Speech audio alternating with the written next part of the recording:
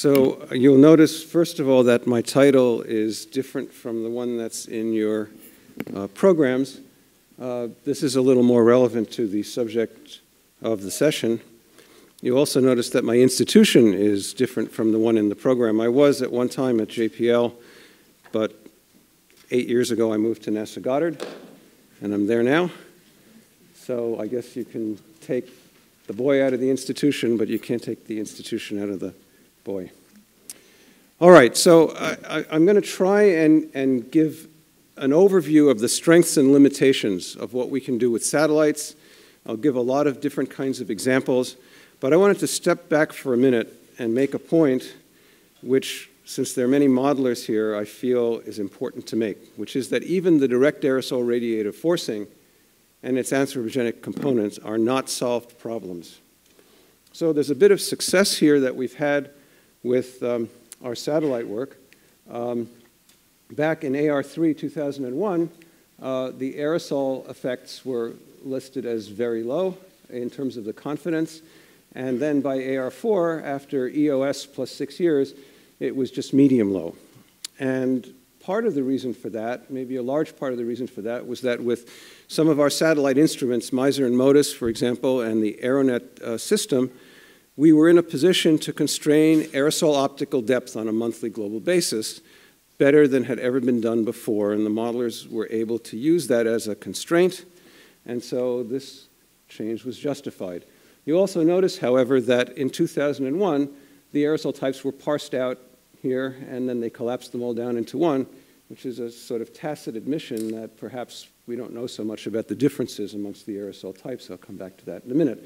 So here's the a nice figure that sort of illustrates this. This is MISR and different MODIS, Polder, and other satellite instruments, and the AeroNet down here. And this is the synthesis that was put together of the aerosol optical depth, which was then used. However, aerosol type is all over the place. And this is now the AR4 results. I haven't seen a similar analysis of the AR5 results, but we have not yet provided constraints on aerosol type on a global basis from the satellites. So those constraints are not really very well established as yet, and so that's sort of the cutting edge. That's where we need to go next.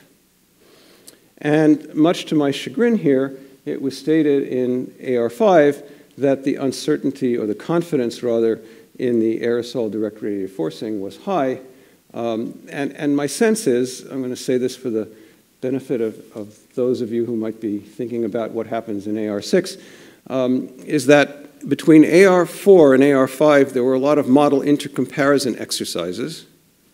And so the differences, the diversity amongst the models diminished to some extent.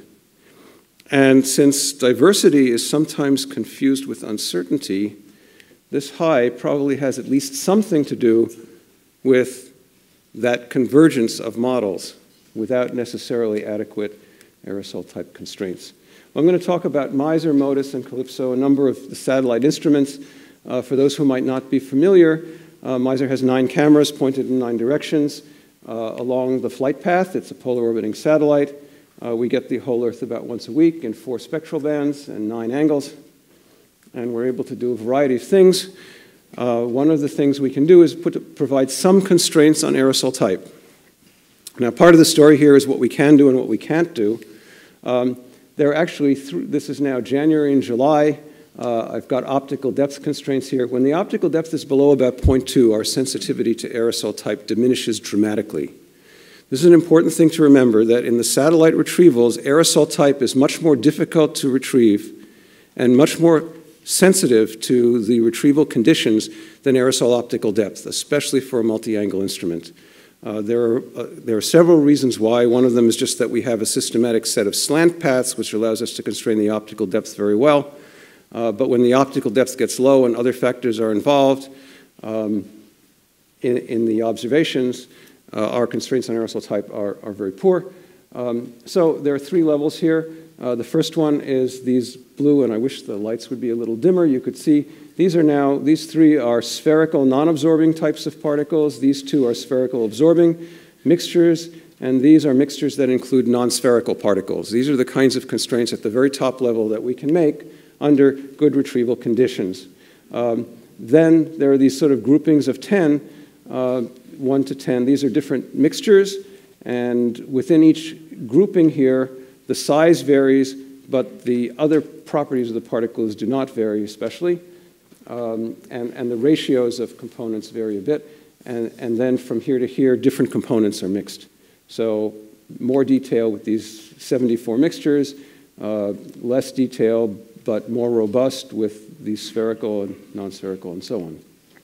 So we can do a bit better than this global result, and I just wanted to show this one example, which will also, again, illustrate the strengths and the limitations here. This was from the Seekers field campaign. We got a strip right through the middle here of the United States, and we captured 5 aerosol air masses, 3 plumes of smoke of different ages, and then a continental background and an area that was a mix of continental background and smoke. And we were able to do some retrievals. Now, up here, this is plume 1 and 2. This is plume 1 up here and plume 2 down there. And you see that qualitatively, we're able to say that smoke plume 1 has small absorbing, mostly spherical particles. Smoke plume 2 has smaller, less absorbing, and more spherical particles. In a sense, the passive remote sensing aerosol type constraint is a column effective categorical variable. Think of it that way. It can be useful, but it doesn't have all the information you need. So, some of the limitations. Okay, at a very high level, polar orbiters provide snapshots only. It's difficult with the satellite remote sensing to probe the cloud base. You've heard that from several people today. The typical horizontal resolution is hundreds of meters or poorer, which if you're looking at subtle differences on tens of meter scales, you can't get them from a satellite alone. Passive imagers have very little vertical information, and active instruments such as LiDARs have very little spatial coverage. These are complementary in certain ways. I'll illustrate that in a minute. There's little information about particle microphysical properties. I've illustrated that already. And bigger issues in retrieving aerosols in the presence of clouds. I'll give a couple of examples of that shortly. And cloud property retrievals also can be aliased in the presence of aerosols. Putting a slightly finer point on a few of these, it's difficult to retrieve aerosols that are co-located with clouds because of cloud scattered light and cloud contamination. It is rarely possible to detect aerosol in the droplet formation region below clouds. And aerosols smaller than about 1/10 of a micron in size look like atmospheric gas molecules. So inferring a significant part of the CCN spectrum is difficult, and I'll give a couple of examples of how people are attempting to do that and the pluses and minuses of that. And hygroscopicity, if you're going to get it from the satellite alone, you need to connect it in some way to aerosol type, which is just a very crude qualitative constraint on size, shape, and single scattering albedo. And then, of course, environmental meteorological factors are coupled, and this is not a laboratory, this is the Earth, and so the covariation of meteorological conditions matters, and parsing those things out is not simple, but stratification of the data is one very useful way of going about that. I'll illustrate that as we go along as well. And then there are also issues associated with sampling spatial scales as well as temporal scales. Okay, so satellites are fairly blunt instruments for studying aerosol cloud interactions. That's the bottom line there. So now I'm going to illustrate a few of the historical examples, some of my favorites. It's a vast literature here, and it was hard to pick, but I picked a few. So these are 2 examples of where environmental conditions were such that you had a controlled situation, and you can compare what happened in the perturbed environment from the background environment. And this was mentioned earlier, the ship tracks, and you can see an illustration of the Toomey effect, changes in the cloud optical depth and in the cloud effective radius in these plumes. And this is some of the earliest work by Jim Coakley and his group. Another example of that is this one from Danny Rosenfeld's paper in Science in 2000, where now using the satellite data, you can see this is a multi-spectral image, that's a false color image, where the yellow color illustrates particles that are smaller than the remainder of the cloud, and these are some pollution sources that are affecting the cloud. So you have a natural background that you can compare to, and you can see these effects, at least qualitatively. Now, quantitatively, there are issues, and we have to talk about those. Another class of work that's been done is what you could call broadly correlation studies. And they're somewhat weaker than those special cases that I showed previously in terms of the conclusions you can draw, but they're quite popular because there are a lot of parameters you can measure, at least qualitatively, from the satellite, and the natural thing to do is to correlate them. So for example, here, this is Terry Nakajima's early work on this, where the cloud particle concentration and the aerosol particle concentration are illustrated here in red and green end members. And so where it's yellow, you've got higher aerosol concentration and a smaller cloud radius, the first indirect effect or the Toomey effect that everybody talks about. And so you see, at least qualitatively, this behavior around the planet. There are some issues with this, and I'll talk about those shortly. Another example of a correlation study here, this is one from Ilan Koren and a number of colleagues. And here, the idea was to look for cloud invigoration over the Atlantic. The optical depth here is encoded in color. And what you see here in this suite of plots is that 1 over the cloud radius is inversely proportional to the cloud number concentration, which is proportional in some way, or at least related to the aerosol concentration, and associated with that, the aerosol optical depth. I'll say one other thing here, which is that a parameter that's quite popular in some corners of the satellite community is what we call the aerosol index, which is the product of the optical depth of aerosol, column optical depth of aerosol, and the angstrom exponent, which is minus the slope of the log of the optical depth as a function of wavelength. And that parameter diminishes as the size increases. So the idea is that if you have more smaller particles, the angstrom exponent goes up, and that increases the aerosol index. So for a given optical depth, you'll have more particles under those circumstances. Qualitatively, it's a somewhat useful parameter, but when you have multimodal mixtures of aerosols in the column, the angstrom exponent is not all that obvious what it means, and quantitatively, it could be all over the place. Well, one of the instruments that, in addition to MISR and MODIS, that is important in this aerosol-cloud interaction field for satellites is Calypso, active sensor. Just to point out that the vertical range here varies, with height in the atmosphere. The vertical resolution here goes from 30 meters near the surface to a much coarser up high. We're interested here, but just bear in mind that these vary.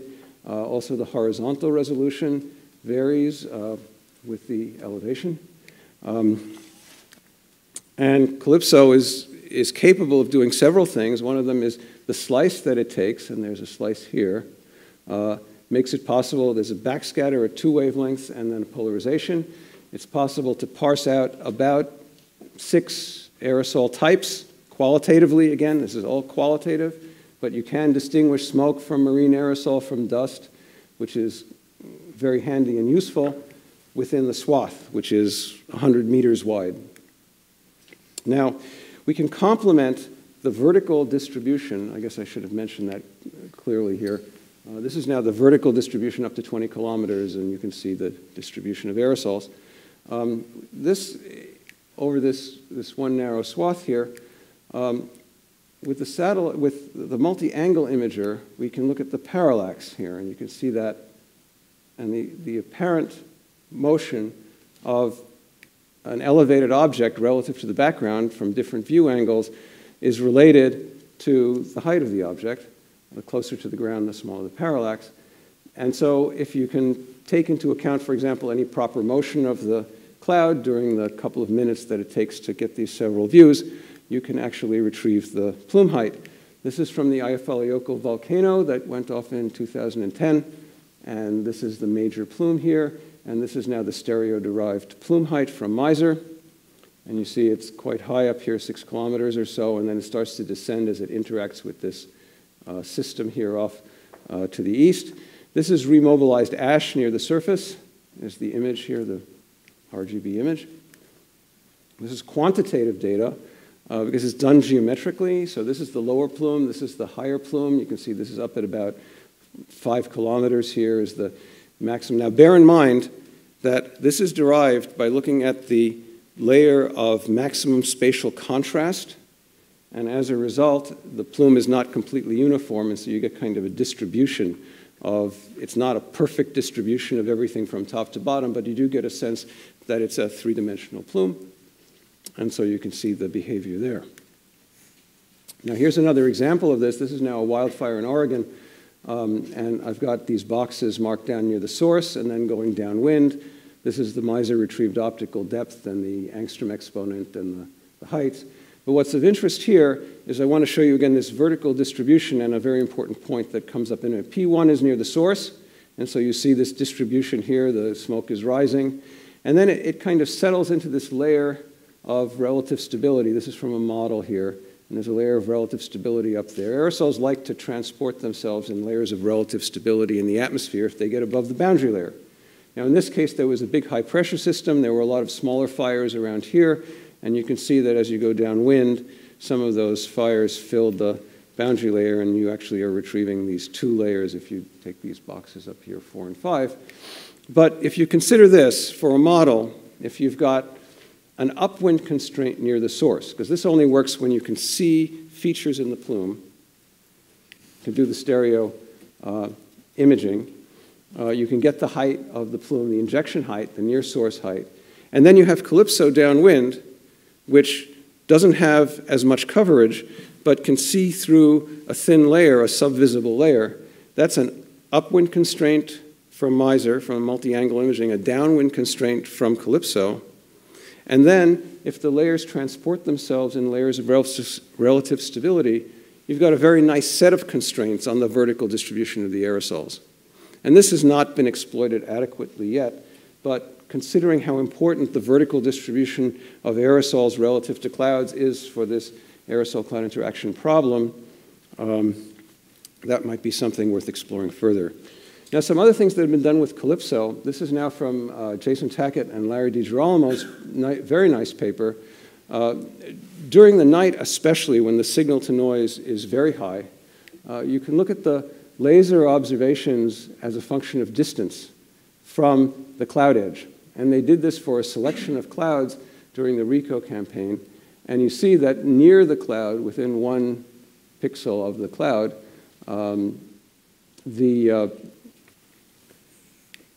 this goes out to 3 kilometers away, just 3 kilometers. And everything here is concentrated in terms of both the backscatter, which is related to the aerosol amount, in some way the optical amount at least, and the particle size. And it increases right near the cloud, which is a real effect. It's not some kind of scattering effect or anything. And you see it's concentrated at the top and the bottom. And so there's some questions about whether it's detrainment at the top of the cloud that's producing these or hygroscopic growth. It's not clear what these are exactly, but it is clear that there is a definite effect near the cloud. This is vertically integrated of these columns here, and so you can see this effect. During the day, there's scattered light that's affecting the signal. Now, Tomasz Varnay and Sasha Marshak went and looked at global data. And there they saw something very interesting. I think I pointed out that they went out to 3 kilometers, and they said the effect kind of died out at 3 kilometers, but they were only looking at these trade cumulus during the RICO campaign in this study. Well, these guys looked globally, and they saw the effects of clouds going out all the way to 15 kilometers. They used a similar technique to the other guys using the Calypso LiDAR, and all the way out to 15 kilometers. So this means that from a remote sensing point of view, there's a lot to think about in terms of the way, especially if you've got a cloud field, and 15 kilometers is less than the average distance between clouds, what you're actually seeing when you're trying to do remote sensing. I put this slide up just to remind me to mention that we do have some vertical information about the temperature and relative humidity from instruments like AIRS, it's an infrared sounder. One of the limitations is that the footprint of the instrument is 15 kilometers, which is not especially useful directly for these aerosol-cloud interaction questions, but can be useful as a model constraint. Okay, so summarizing satellite capabilities, frequent global coverage. That's really what we have to offer from the polar orbiting satellites. Geostationary satellites have high temporal resolution as well. Multi-angle imagers offer this plume height and cloud top mapping. Passive instruments can retrieve the total column aerosol optical depth. Active instruments can get some of the vertical structure. We get a certain amount of information about aerosol above clouds from the UV absorption technique, which I don't have time to go into, but instruments like OMI can do that, and also from the active sensors. We have some aerosol type information, but very qualitatively, and the active sensors also provide some aerosol type information day and night. Okay, we keep moving. So one needs to be creative and to play to the strengths of what satellites can offer. That's kind of the bottom line on this. Now, some of the issues in remote sensing, just go very quickly through a couple of these to show. So one of them is partly filled pixels, and this is my favorite paper on this, although there's a vast literature about this subject, but this goes way back to 1982. This is a different Bretherton from our Chris Bretherton. This is Francis Bretherton and Jim Coakley. They had this neat idea of looking at the variability in the infrared channel as a function of the actual brightness temperature in an infrared channel. And for cloud-free pixels, you get a warmer temperature, and for cloud fully filled pixels, you get a colder temperature, and for partly filled pixels, you get something in between. So if you have a single cloud layer, you get an arch. If you have several cloud layers, you get several partial arches. The challenge in this is to find the spatial scale over which to do calculate do the aggregation for the standard deviation. But the technique is neat because this is, again, creative use of the satellite data. Another example of issues here is a nice paper by Donnie and Graham Feingold in which they looked at differences in the indirect effect as calculated from AVHR and from Polder, and noting that the indirect effect is calculated from AVHR, and this was Terry Nakajima's paper that I referred to earlier, is significantly larger than Polder's. And what they found was that the sampling of these two techniques are rather different. And the AVHR, because of the way in which they do their retrievals, they disfavor thin clouds. They want thick clouds because they want to avoid things like partly filled pixels and surface contributions. Whereas with Polder, because they're using a different technique, polarization, they wanted thin uniform clouds. And the differences between thick clouds and thin uniform clouds could at least qualitatively account for the differences in the indirect effect that was deduced from these satellites. So again, to be careful about what you conclude and why. So I'm just trying to give some. So another example of one of the issues, and this is why modelers need to work with the data producers because these issues are all there. And we have to, this is called bluing. This is Sasha Marshak's contribution from a few years ago. And here, the idea is that if you have a cloud, and this is cloud optical depth for different wavelengths as a function of the enhancement, the brightening of the field of view as you look from space, and at shorter wavelengths, there's more scattering by the atmospheric molecules, and so it tends to favor the blue, but this can be misinterpreted as an increase in aerosol optical depth. So the things with the LiDAR were very clear, especially at night, avoid this issue, but the vast amount of data, especially from the imagers, includes that.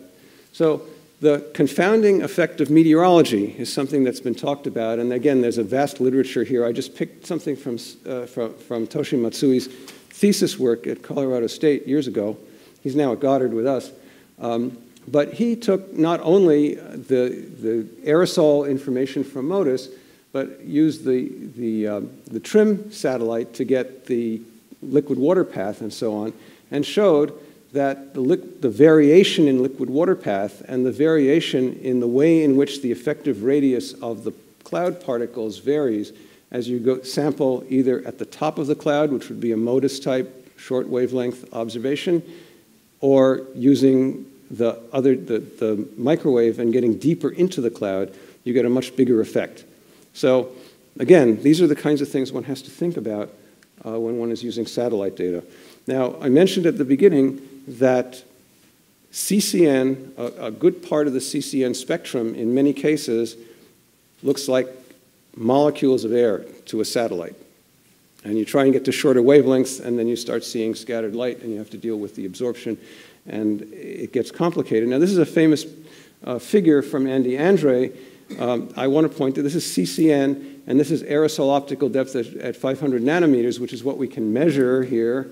And people would like to argue that, okay, so we've got a linear relationship, but it's in log-log space, and you can see the error bars.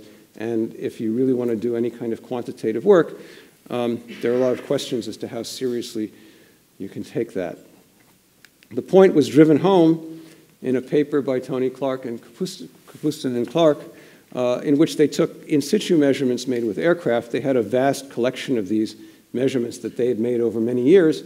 And they showed, for example, that in a situation where you're looking at ambient aerosols, the relative humidity creates, okay, so there's the tight point cloud for particles that had been dried out and studied carefully with aircraft in situ instruments. But here's what it looks like if you deal with the humidified particles. And so you need to have the vertical humidity structure, the height-resolved aerosol type, the height-resolved size distribution. You need all these things in order to be able to interpret a remote sensing observation simply in terms of CCN with those kinds of relationships. So it's difficult to do, and quantitatively is probably not. Now, this is a very recent paper that just came out in ACP.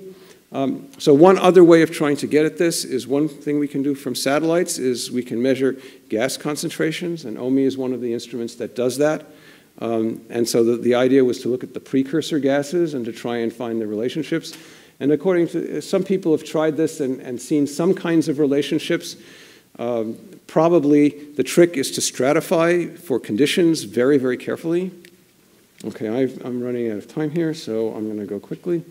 I've been going quickly, but I'll keep going quickly. So the conclusion here was that there wasn't very much correlation if one looked broadly at this. So the question that I always ask, and this is probably the most important slide here, is that would you believe the answer if it were a surprise? So, okay. So 2 quick topics here to finish up. I've got 2 minutes.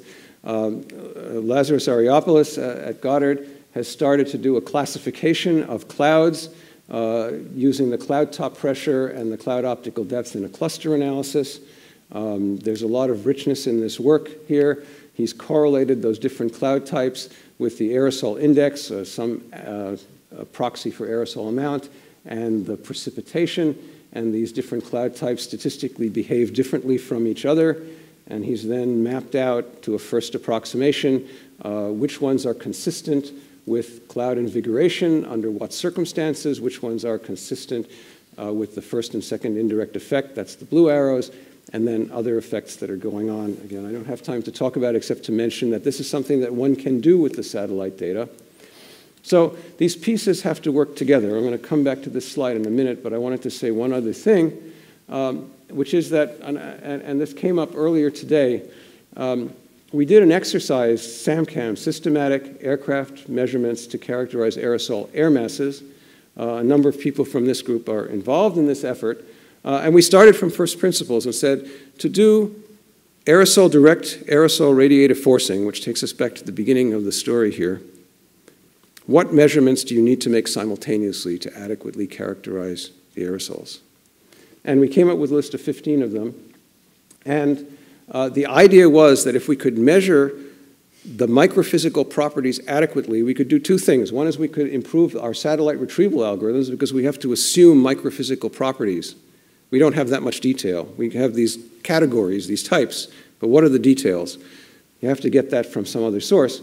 So that would be one thing. The other thing is that in our ability to translate from the satellite optical measurements to the mass that's book-kept in climate models and aerosol transport models, you need the mass extinction efficiencies. Well, we can measure these things in situ. The one thing that makes this possible to do is that for a given source in a given season, a given aerosol source in a given season, the microphysical properties are repeatable. So some years there'll be a lot of smoke out of Alaska, some years a lot less.